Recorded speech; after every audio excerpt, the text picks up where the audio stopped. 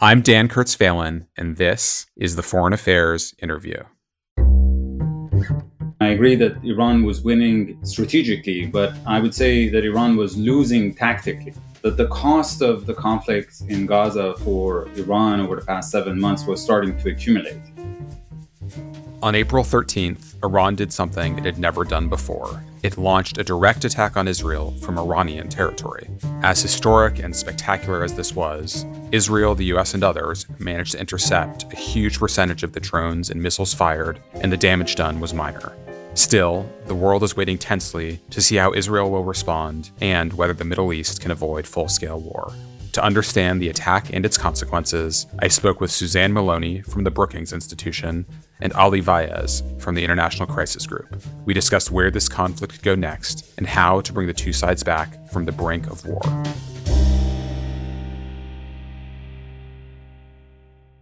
Suzanne and Ali, thanks so much for joining me and for your foreign affairs pieces, not just this week, but over the past many months as we attempt to shed light on events in the Middle East and policy options for managing them. Great pleasure to be with you.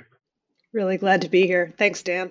So I should say before we start that we are having this conversation at 1 p.m. Eastern on Tuesday, April 16th, since there will surely be new developments before most people are listening to this.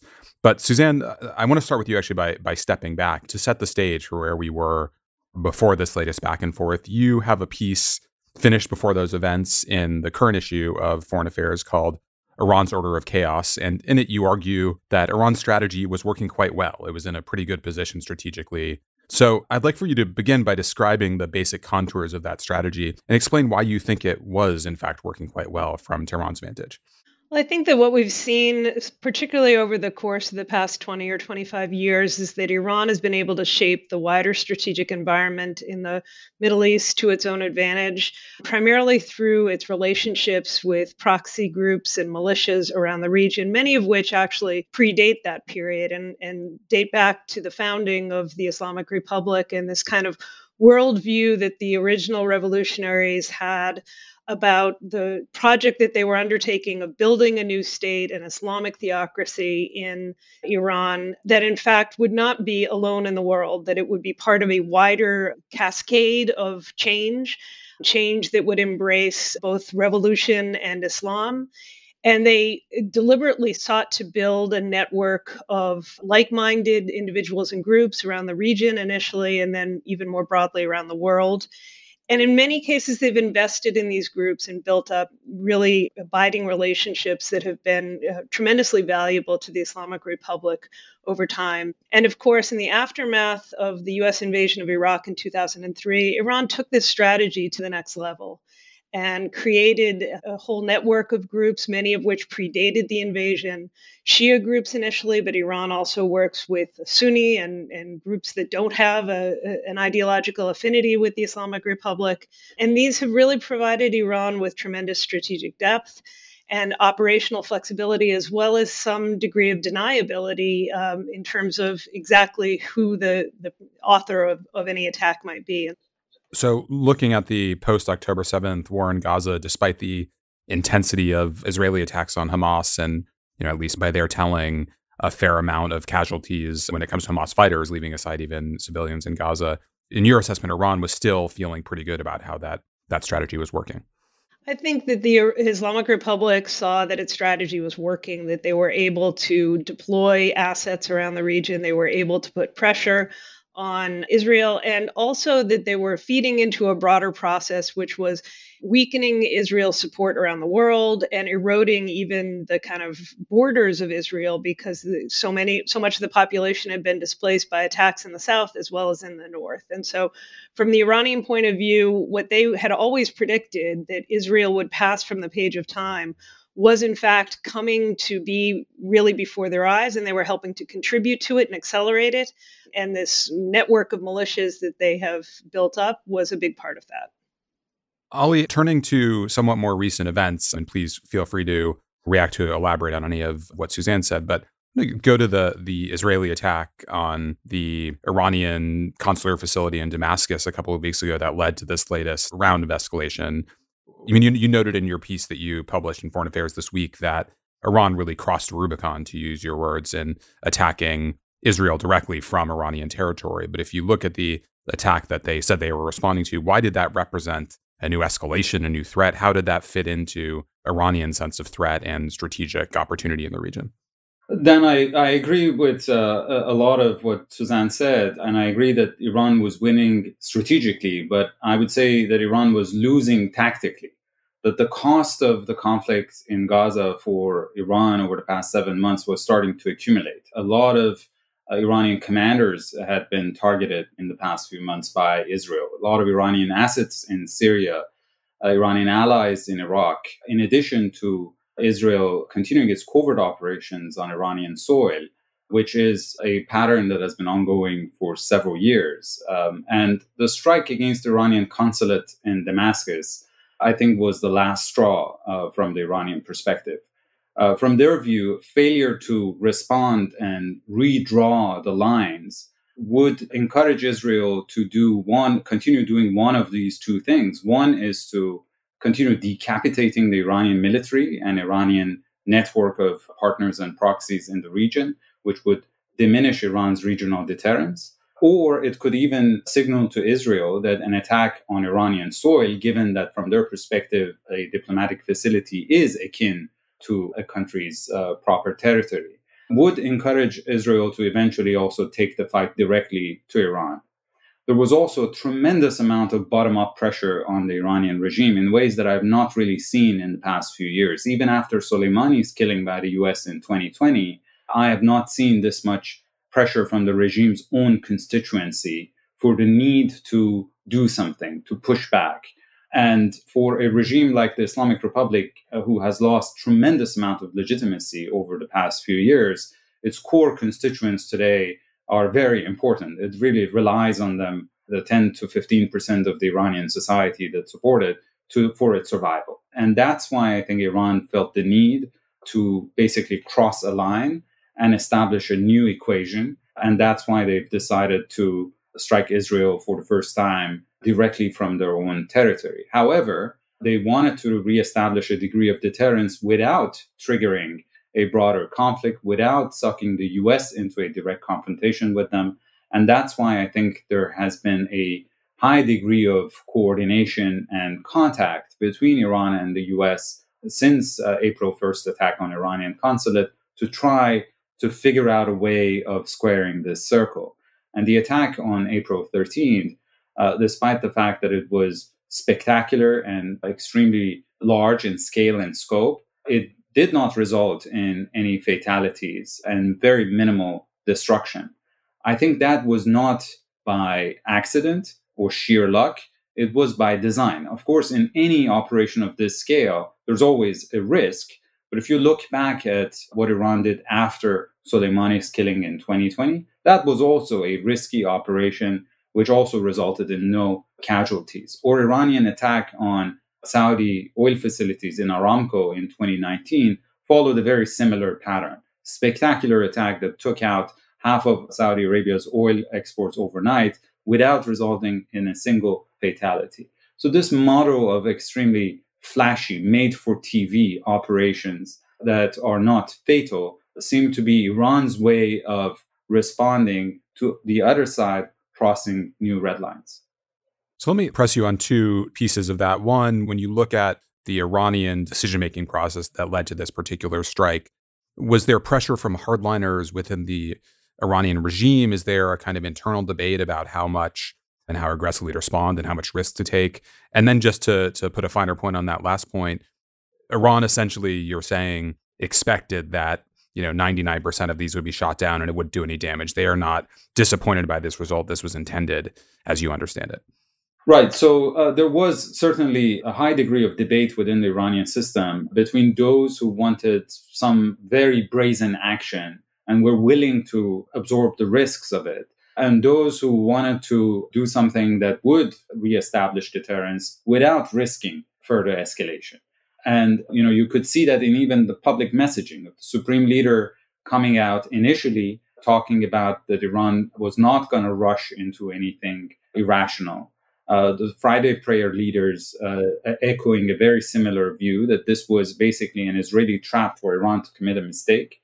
And you would see it then in the rhetoric of the Revolutionary Guards, the exact opposite. And media outlets that are aligned with them, even publicly criticizing the leadership's previous policy of strategic patience, of demonstrating restraint in the face of Israeli targeting of Iranian assets and interests in the region in the past few months.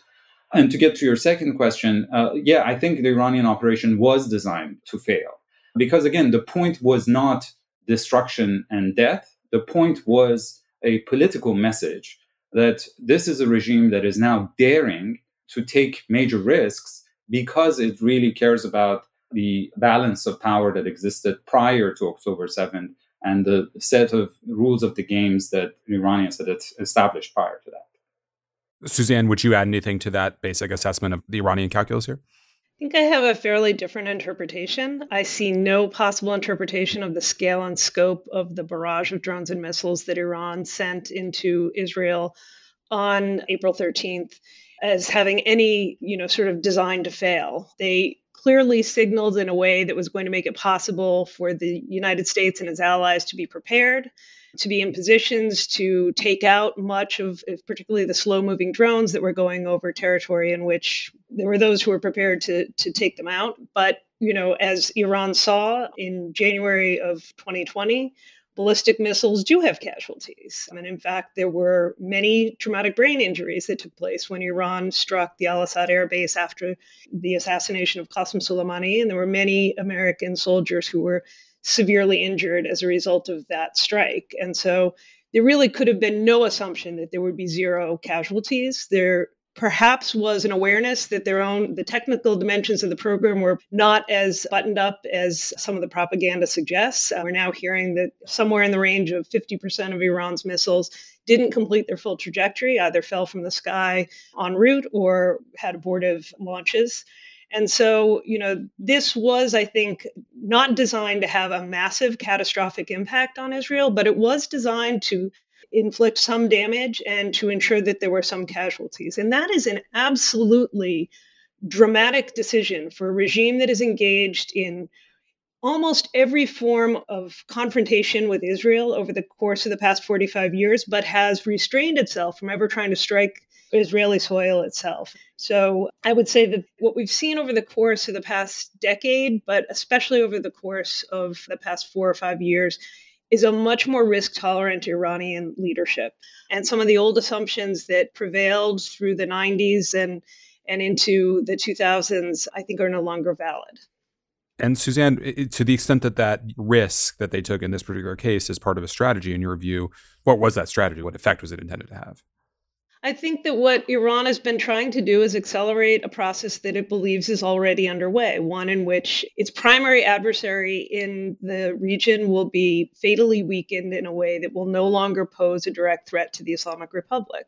And they are content to let that play out, but if there are ways to accelerate it, they're prepared to do that. And I think that's why you saw a more provocative response to the events of recent months and to the killing of the Revolutionary Guard commanders in Damascus than you did in the aftermath of the assassination of Qasem Soleimani.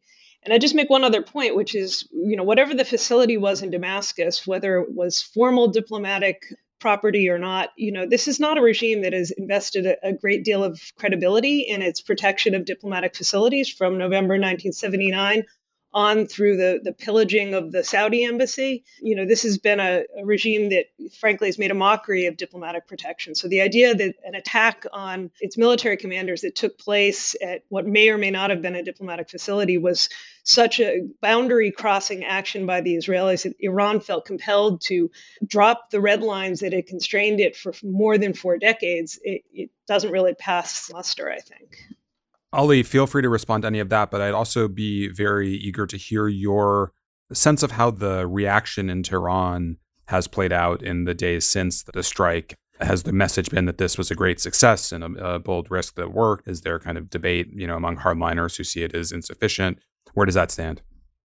Look, I think it's important to both side this situation and to understand that although, I agree with a lot of what Suzanne said, but, the fact that Iran has not respected inviolability of diplomatic facilities in the past does not green light democracies that are playing by the rules of the game, by the international rules-based system, to also behave in the same way.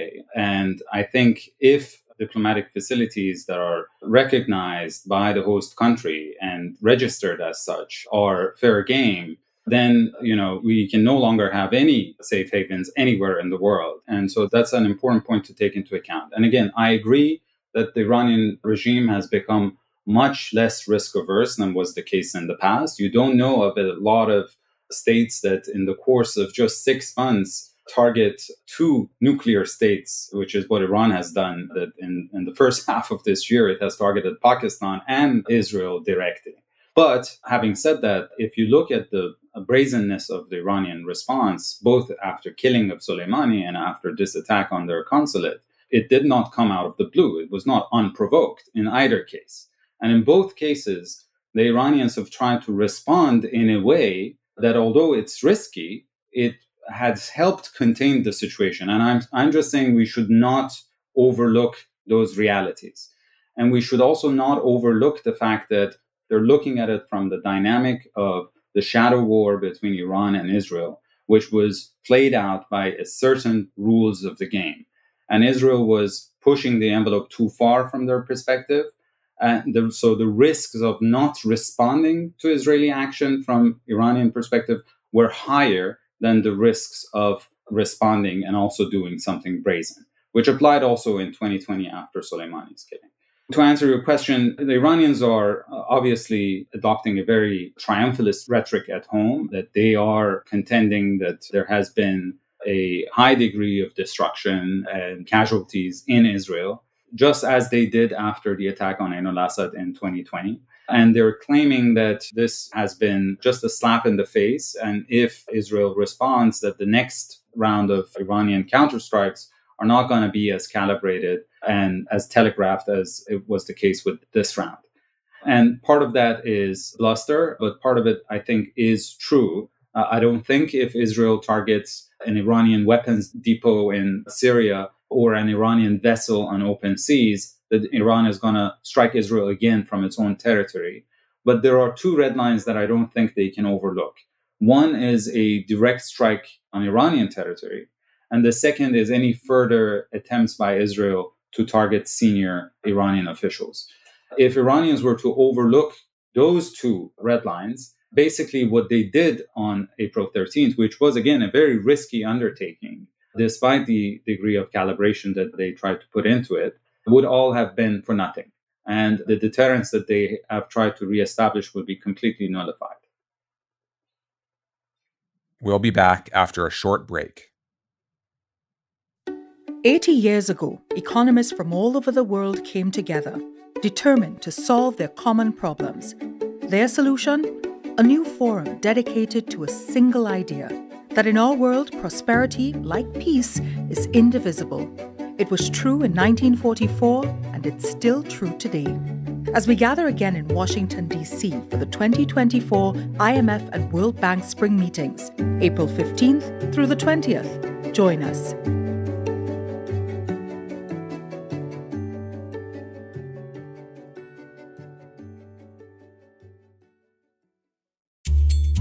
Charles Tyrwhitt has your look covered this summer with 3 shirts or polos for only $99 plus free shipping. They're known and loved for their sharp shirts, from styles that mean business to comfy linen you can relax in off-duty.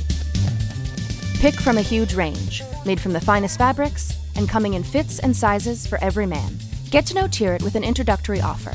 Mix and match any 3 smart, casual, or polo shirts for only $99 plus free shipping. Simply use code FOREIGN at ctshirts.com.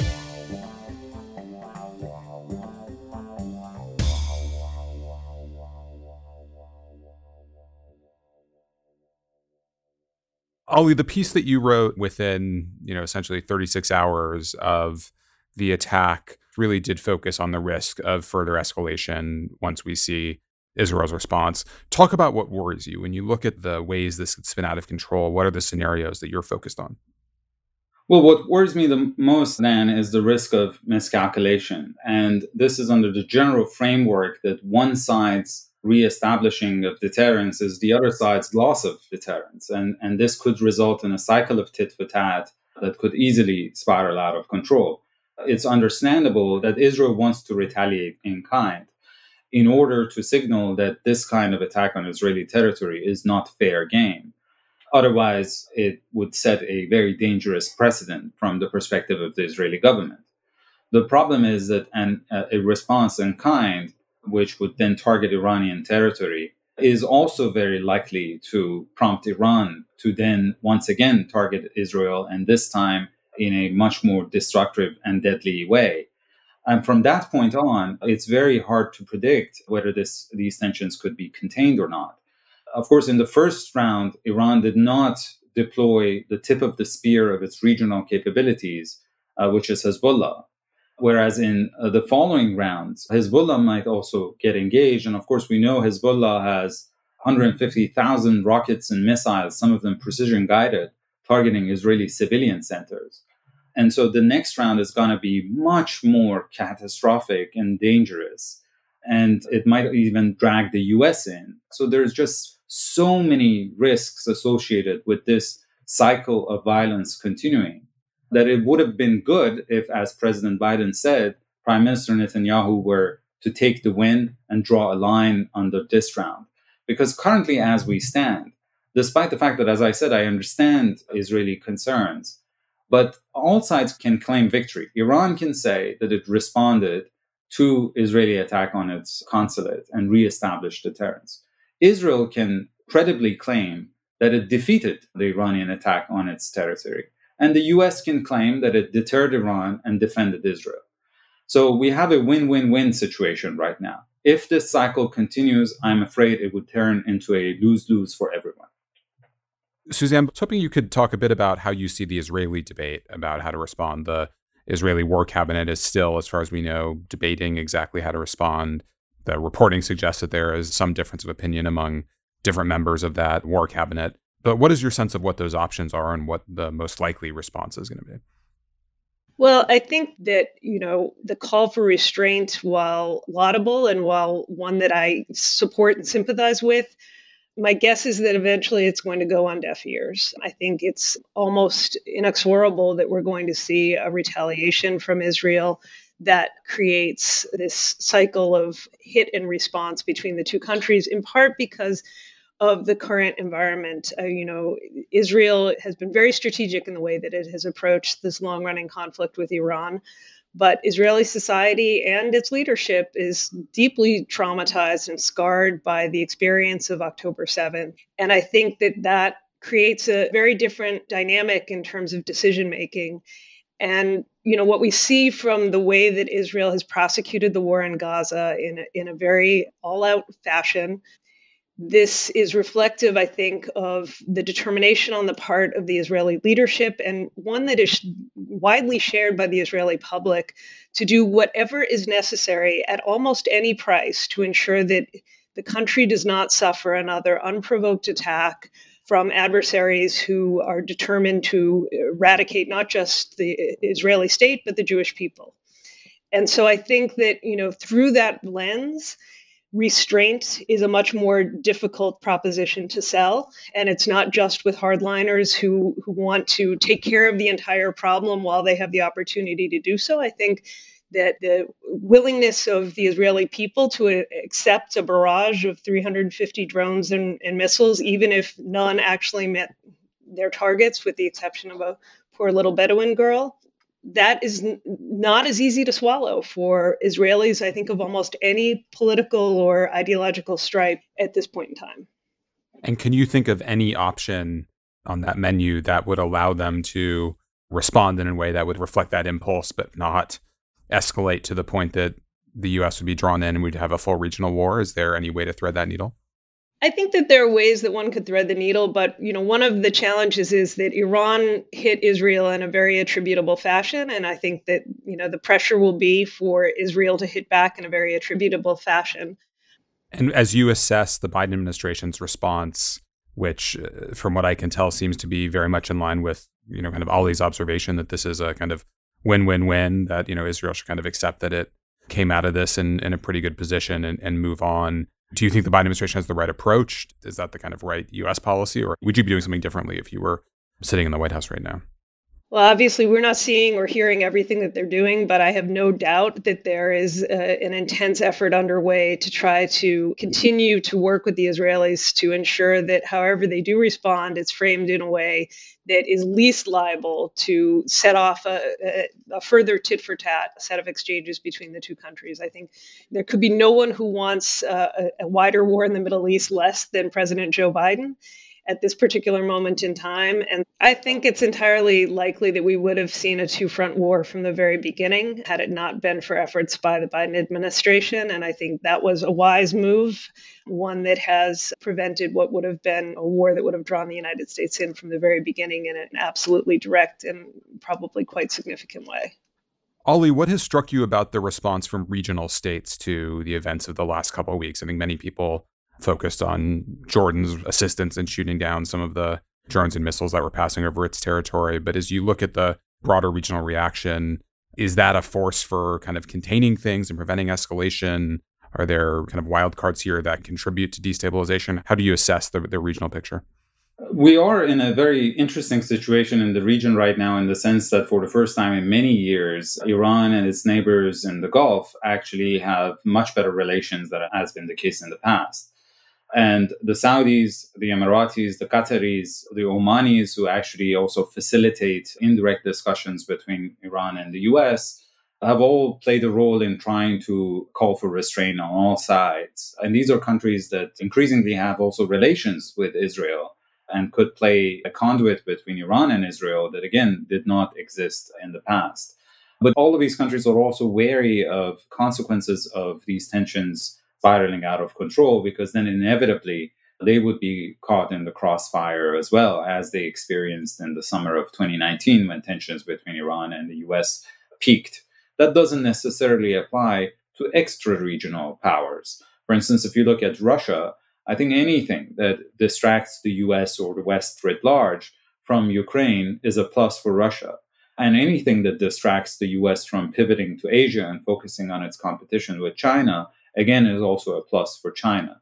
So it's this dichotomy between a region that knows that it's going to pay the price of any further escalation and extra-regional powers who actually see benefit in it. Ali, let me turn to another issue you've written about in Foreign Affairs, which is Iran's nuclear program. You wrote a few months ago that the events of the past several months have reinforced Iran's desire to move at least almost to the point of having a nuclear weapons capability. Where does that stand now? Where is that program? And do you see this heightening of tensions as, reinforcing that and perhaps pushing Tehran over the line to actually going nuclear?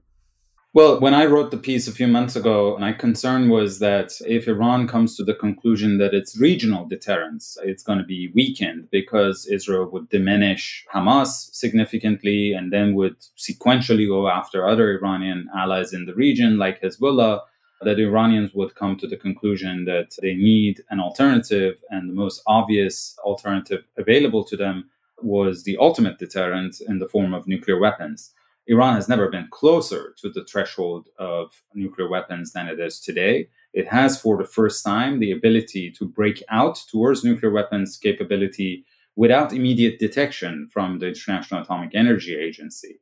Iran, in the past 2 years, has built a lot of centrifuges that the International Atomic Energy Agency is not aware of. It has also been working on building new bunkered facilities that are more protected than in its current Fordo facility, which is under a mountain. And the IAEA is also not aware of the details of those facilities. Now, what adds to my concerns right now is that if Iran's conventional deterrence also proves insufficient to deter an attack on its own soil, then Iran would even have more reason to move towards nuclear weapons. And add to this the fact that there is currently no real prospect for Iran using its nuclear capabilities as bargaining chips at the negotiating table. They have given up on the prospect of getting sustainable and effective sanctions relief from the US. And in that sense, the more Israel succeeds in weakening Iran in the region, the more it fails in moving Iran towards the kind of capability that would render Iran a much more existential threat for Israel. Because Iran sitting behind the nuclear shield would be much more protected towards any kind of attacks from Israel or the US than is the case right now. Suzanne, to the extent that the American policymakers have a similar assessment of the Iranian nuclear program, is there an American policy right now to avert it? Is this a kind of inevitability given the lack of any, real diplomatic process at this point and no sense of any kind of alternative strategy? Well, I think that you're quite right that there is not an Iran strategy writ large right now. The strategy had been one of de-escalation, and obviously that proved hollow on October 7th. And every day since then, it has been clear that whatever was traded for a temporary period of regional calm, in fact, only enabled Iran and its proxies to be more well-resourced for the fight when the opportunity arose. And so I haven't heard or seen an articulation of a policy from the Biden administration that might seek to fill the void. I think that they've had their hands full. And I think that, while I would disagree with Ali's assessment of the kind of trade-offs that, essentially the only way you get a nuclear deal is to let Iran run free in the region, I think the sense of duality is actually very important because I think it's clear that the Obama administration had an approach that succeeded in creating some constraints on Iran's nuclear program, but they did so by largely disregarding some of the regional challenges. This is part of what created the position within Israel and among many of Iran's neighbors to the original 2015 nuclear deal. What we've seen, as you pointed out, over the course of the past 6 months is an American policy that's almost entirely focused on the question of regional stability and ending the war, but one that doesn't appear to have a very strong focus on trying to do something about Iran's, as Ali said, rapidly advancing nuclear capabilities. And, I think one would hope that either, whoever takes office next January in the United States is going to be well positioned to try to address both sets of issues, because I think, we really can't afford to disregard or essentially just acquiesce to either an Iranian nuclear weapon or an Iran that is able to sow chaos across the region. Can I just say, I absolutely did not mean that, nobody should counter Iranian regional activities. But one has to also, I think, and this is one of the reasons that there's for more than 4 decades of failure, bipartisan failure of U.S. policy towards Iran, is that we often fail to see the world from their perspective. We often fail to understand that Iran, as a country of 90 million, might also have some legitimate security concerns, and that the enemy also gets to vote, right? So actions have consequences. And if we don't take into account how Iran might interpret the loss of conventional deterrence or regional deterrence, then we are setting ourselves up for failure. Oh, I fully appreciate that, Iran has legitimate security interests. I just don't think the investment in Hezbollah, Hamas, and other groups that target civilians through acts of terror are in fact protecting Iran's legitimate security interests. And so I think that, it's that trade-off that we really have to interrogate. The regime's commitment, investment in these groups as a means of power projection, it may have had a particular strategic logic for a ragtag band of revolutionaries who are still trying to create a formal state in 1979 and 1980 and the subsequent several years. But Iran is now, as you said, a country of 90 million with a very well-established military-industrial infrastructure. Its reliance on and relationships with these proxy militia groups is extraordinary and something that one can find in no other state in the world.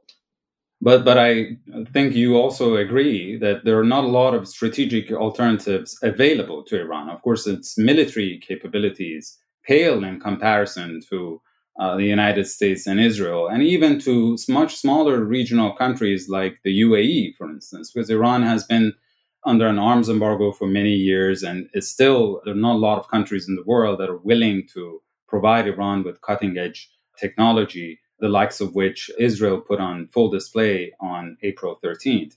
And again, look, my main point here is that there's plenty of blame to go around on all sides. Everybody has committed mistakes. We didn't get to the point that we are right now by accident. And I'm saying using the same mentality and the same tools that we have deployed in the past 4 decades is only going to result in the same outcome. To believe that we can only pressure Iran, either militarily or through sanctions, into changing its policies without understanding that they also need to have a viable alternative to some of the policies that we don't like, I think, again, is setting us up for the same kind of outcome that we're seeing right now. I think there's never been a point in time when any administration has only relied on pressure to try to influence outcomes with respect to Iran or to try to influence Iranian policies. Every American administration, including the Biden administration, but also every Republican administration, has sought to engage diplomatically to try to persuade Iran to build a constructive relationship. For most of the past 45 years, Iranian diplomats have refused to even be in the room with American counterparts. And that holds true even under the Biden administration almost exclusively. So the fact that we have an adversary that won't speak to us formally, that won't engage in, sort of normal diplomatic relations, makes it very difficult to set aside tools of pressure, especially when lives are at stake. Ali, if you were to prescribe a policy that you think would avert some of both the regional risks, but also put the U.S.-Iranian relationship on a better trajectory in the long term, what would that be, very briefly? Look, we're in a very difficult situation because we have proven to be an unreliable negotiating partner when the Iranians were willing to talk to us and come to a deal with us that they fully complied with. We reneged on our commitments. Not just, by the way, under President Trump, but also under President Biden. We had a detainee/humanitarian deal last year that we reneged on when Hamas paraglided into Israel and committed those atrocities. But the deal between Iran and the US on a humanitarian agreement had nothing to do with Iran's regional policy. I think we need a reset in our relationship with Iran, and we need to come to understand that, again, if we expect Iran to make security concessions, we will have to also make security concessions. And we will have to figure out a way of delivering on our commitments to Iran in a sustainable fashion. Now, that might require an incremental approach. I don't deny that. But it has to be part of a longer-term strategy that I think has been lacking for a long, long time in our approach towards Iran. But key towards all of that, of course, is to make sure that the current situation doesn't get out of control, because then that could, again, burn all the bridges for another generation. And another major concern that I have, Dan, is that, we've not discussed the fact that Iran is at a critical moment in its own history, because the biggest question internally in Iran is none of the things we've discussed so far, but it's the question of succession of the supreme leader.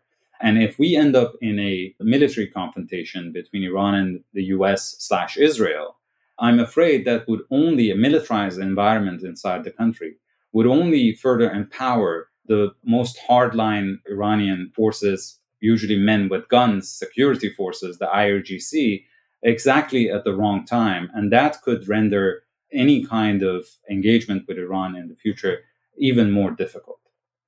Suzanne, to close, I just wanted to take us back for 1 minute to the war in Gaza. There's a line of analysis that the strike from Iran takes the pressure off of Israel in some sense in the global response and regional response to the humanitarian emergency in Gaza. What do you think this means for operations in Gaza? Well, I do believe that the international response to the Iranian attack on Israel should remind the Israeli people, and especially remind the Israeli leadership, of the importance of partners and allies in dealing with such urgent security threats as Iran and as the question of Hamas and Gaza. So I would like to think that it's not actually a distraction, as some have posited, and it does not in any way detract from what I think the administration is pursuing and what I think many around the world want to see, which is a ceasefire and a rapid infusion of humanitarian support to the Palestinian people in Gaza. I think they're, in fact, very symbiotic. But more broadly, I think that in many ways, these conflicts are directly connected. Iran was a funder, supplier, trainer, coordinator, very much involved with Hamas for many years before the October 7th attacks. And I think ultimately a ceasefire is the first stage of a multiplicity of diplomatic arrangements that need to be constructed, the way for which is already being paved by efforts by the Biden administration. So we would start with a ceasefire in Gaza, even a temporary one. That might enable an agreement which moves some of Hezbollah's most dangerous fighters back north of the Litani River, or at least in a way that makes it less threatening to Israel and enables Israelis in the north to go back to their homes. So I think we really need to scaffold a set of diplomatic agreements, but it begins with the ceasefire and moves from there in ways that will give Israel confidence that, in fact, its security is being protected. Suzanne, Ali, thank you so much for your pieces in Foreign Affairs and for this constructive and interesting conversation. Terrific. Thank you. Thank you for having us.